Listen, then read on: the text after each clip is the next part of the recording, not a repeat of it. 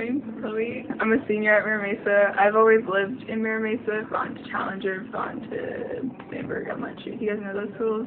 If you don't know me, I'm a softball player and used to be a field hockey player for pretty much my whole high school career.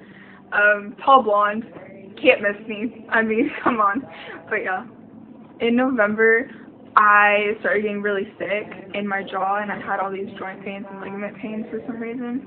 And so I went to the dentist, and they referred me to the doctor, and then I got positive for mono.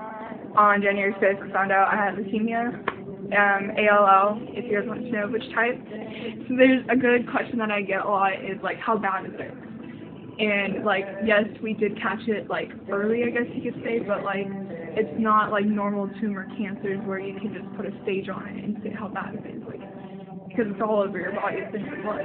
So, having ALL as my type, my strand, which is a good sign, because ALL is the most common for minors, and it is treatable at the 90% survival rate.